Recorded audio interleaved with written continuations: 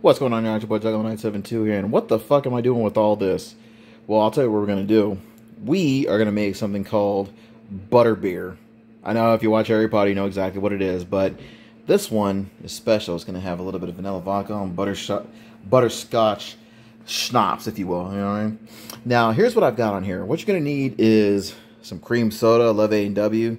Got to go with that. Got to have some vanilla vodka. It doesn't have to be smearing off. Some butterscotch schnapps. It's a really good brand, by the way, too. They have really good blue Curaçao.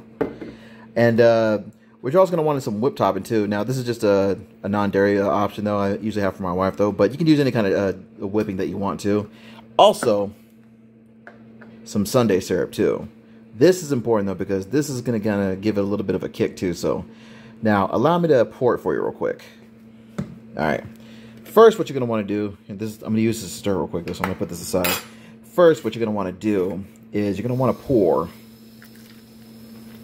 Depends on how much you want, though. You don't have to be too big on it, though. This is just get all that in there. Now, usually I pour up to about, where the top ridge is, though, but I'm just killing this off, too. Now, that's just with the cream soda. Pour your cream soda in first. Now, standard-wise, you want to go with just one shot of a vanilla vodka. I'm going to do it this way.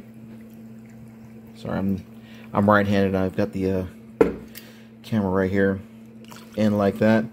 And to give it a little bit more of a kick too, I usually go with about a regular shot with this too. So what I'm going to do is I'm going to give it just a very, very, very conservative pour there. And after you've done that, you're going to want to stir it. Give it a nice good stir. So like I said, I'm right-handed, but I'm stirring with my left hand.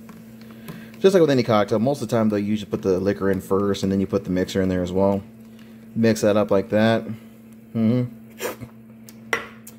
And let's see.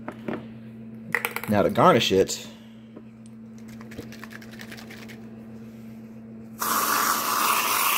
oh god, it's all flaky there. Ignore that. Normally, it goes over the tip of the cup too, but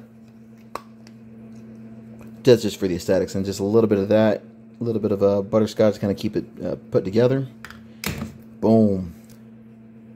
Butterbeer. Happy Halloween. Whoop whoop.